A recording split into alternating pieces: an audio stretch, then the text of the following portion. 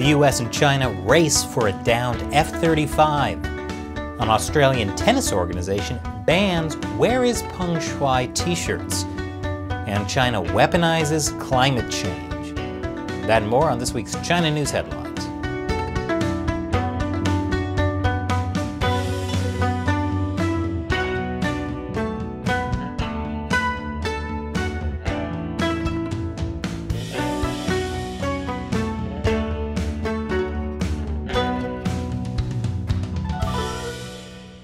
Welcome to China Uncensored. I'm Chris Chappell. The U.S. is fighting back against China's territorial claims in the South China Sea. The Chinese Communist Party claims the entire South China Sea as its territory. Each year, trillions of dollars of shipping goes through these waters. The U.S. frequently sends some of its most powerful warships through the South China Sea, what it calls freedom of navigation operations, aimed at no country in particular. The latest one happened this week. It might not exactly have had the intended effect. Tonight, one of the most sophisticated pieces of military technology on the planet, now at the bottom of the South China Sea and up for grabs. Yes, an F-35C stealth fighter crashed while attempting to land on the aircraft carrier during routine flight operations. 7 people were injured. The pilot was rescued and no one died, so that's good. The problem is that fighter jet is now at the bottom of the South China Sea. And now, the U.S. Navy is in a rush to get it back before China can. The race is on now to get the appropriate kind of recovery gear. The Chinese have it, the U.S. Navy has it. Both those countries are going to want to get a hold of this wreckage. But how much could it possibly matter if the Chinese Navy got a hold of the wreckage?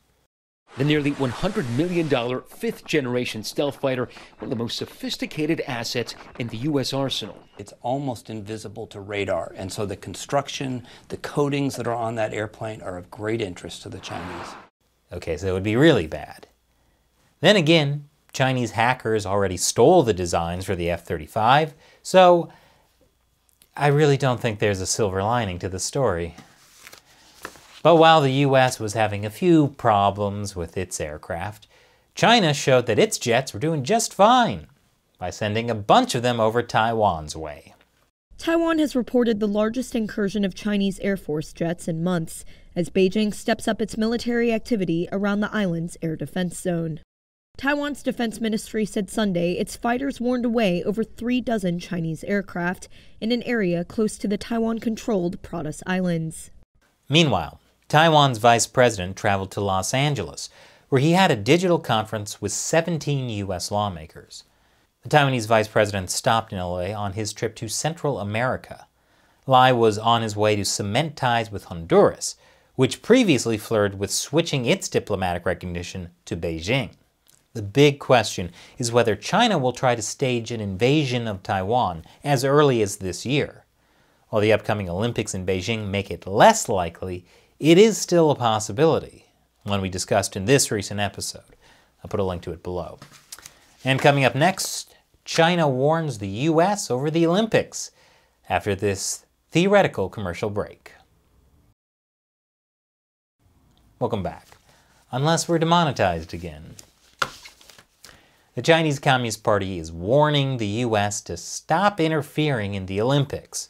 That was on a call between Chinese Foreign Minister Wang Yi and U.S. Secretary of State Antony Blinken.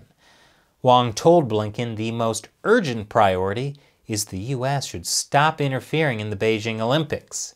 Wang didn't say how the U.S. should do that. Really, the only thing the U.S. government has done is to launch a diplomatic boycott of the Olympics. So, is Wang saying the U.S. is interfering with the Olympics by not coming to the Olympics? Sure, that makes sense. Meanwhile, Olympic athletes and other participants are heading into Beijing's Olympic COVID bubble, where they'll be isolated from the rest of the country and repeatedly tested for COVID. Now, while this is to keep an outbreak from happening, Chinese authorities must have been looking forward to a little side benefit from the bubble. Pesky Western journalists wouldn't be able to travel around interviewing inconvenient human rights activists, or Uyghurs, or anyone else the Chinese regime wants to keep their mouths shut. So instead, Western journalists have a lot of time on their hands to write stories about how creepy and authoritarian China's COVID bubble is. For the thousands of athletes, journalists, and others descending on Beijing for the Winter Olympics, China's strict pandemic measures are creating a surreal and at times anxious experience. Not exactly the great publicity the Communist Party was hoping for. But speaking of the wide world of sports, Tennis Australia, which hosts the Australian Open, banned t-shirts with the saying, "Where is Peng Shuai?" Peng Shuai is, of course, the Chinese tennis star who accused a top-ranking Communist Party official of sexual assault, disappeared, then reappeared under obvious state control. Tennis Australia said it banned the t-shirt because it wanted to create a safe and inclusive environment. After an incredible backlash, Tennis Australia reversed the ban, as long as those wearing them were well behaved. But speaking of t-shirts, why don't you take a stand by buying one of our very own Not Made in China t-shirts celebrating the Beijing Winter Olympics? Fake snow, real genocide. Get yours at ChinaUncensored.tv/merchandise. Wear it to a sporting event and let me know how that goes. And speaking of clothing, U.S. lawmakers are demanding the International Olympic Committee prove that Beijing Olympic uniforms aren't made using forced labor. The IOC responded by saying, "There is no war in Ba Sing Se." But the Chinese Communist Party's insidious reach into Australia doesn't stop at Tennis Australia. This week, a Chinese company seized control of Australian Prime Minister Scott Morrison's WeChat account. Its name is now Australian Chinese New Life, and the description is providing living in Australia information for the Chinese community. And since it is an election year, the move is being called foreign interference, because it essentially cut off Prime Minister Morrison from a platform used by many Chinese Australians. And Chinese officials have denied any involvement in seizing Morrison's account. And the Chinese company that now controls the account claims they bought it fair and square because they needed an account that already had followers and that they had no idea it belonged to the Prime Minister. But in some ways, Morrison never had control over the account in the first place. Because of WeChat's rules that public accounts must be registered by a Chinese national, Mr. Morrison had registered his account through a Chinese intermediary. Which just shows how messed up it is for Australian government officials to use WeChat in the first place. Yes, you want to keep in touch with your constituents, but this is essentially Chinese Communist Party spyware. With the loss of Mr. Morrison's account, some Australian officials vowed to dump WeChat. Yeah, that's a good idea. I just hope Morrison and his staff weren't using WeChat on their own phones. And coming up after the break, China is using climate change to fight the U.S. Welcome back. Diplomats at the U.S. Embassy in Beijing are not happy. Some of them have asked permission to leave China temporarily over COVID restrictions. I wonder if that has anything to do with China bringing back the COVID anal swabs. Yes, remember a year ago when the Chinese Communist Party started using anal swabs to detect the coronavirus? They apparently mostly stopped after a huge backlash. But we now know, thanks to U.S. government records, that Chinese authorities did perform anal swabs on U.S. diplomatic officials. I'd want to leave China too. But as climate envoy John Kerry always says, we have to work with China to fight climate change. And Xi Jinping is all about protecting the environment. You know, as long as it doesn't interfere with normal life. Xi Jinping told party leaders, reducing emissions is not about reducing productivity, and it is not about not emitting at all either. We must stick to the overall planning and ensure energy security, industrial supply chain security, and food security at the same time as cutting carbon emissions.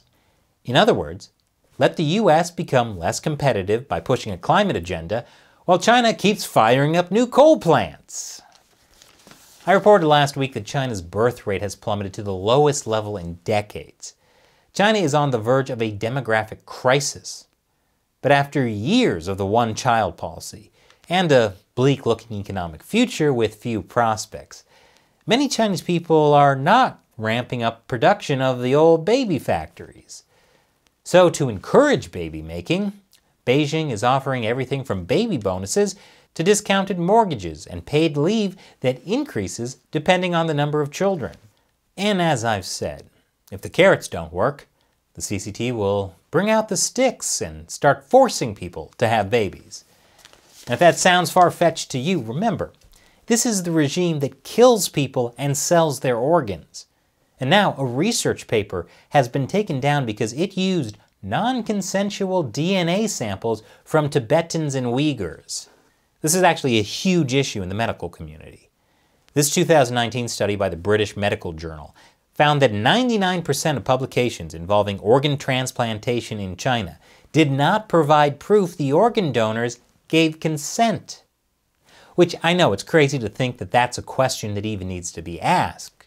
But that's what you get when you deal with the Chinese Communist Party. You know what else you deal with? China giving Fight Club a new ending, where the authorities win. The original ending in the movie Fight Club shows a bunch of buildings exploding. Basically, the protagonist's successful plan to blow up the credit card companies that are keeping the common people down. But there's a new ending in the Chinese version, released on the Tencent video streaming platform. And it's so much better. The exploding building scene is replaced with a black screen and a coda. The police rapidly figured out the whole plan and arrested all criminals, successfully preventing the bomb from exploding. And you know how Brad Pitt's character was really just a figment of Edward Norton's character's imagination?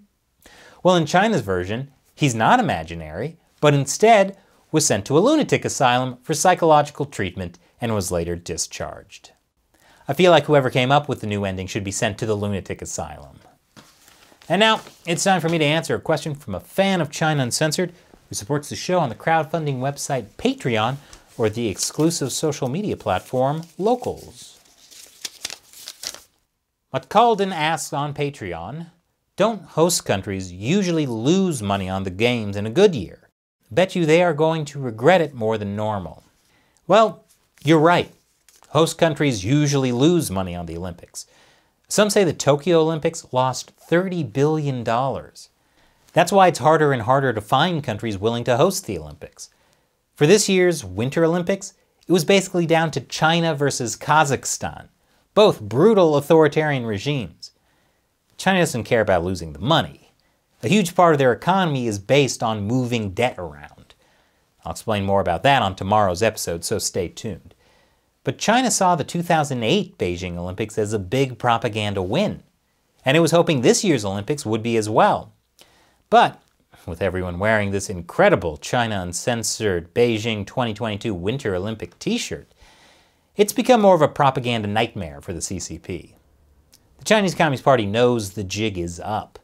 They can't trick the world into believing it's all cuddly pandas. That's why you see the party taking a harder and harder line, and a confrontation is looking more and more inevitable. At least you'll be wearing a cool t-shirt, though. Thanks for your question and your support. And thank you for watching. You too can get your questions answered on the show by signing up for the China Uncensored 50-cent army over at patreon.com/China Uncensored. Once again, I'm Chris Chappell. See you next time.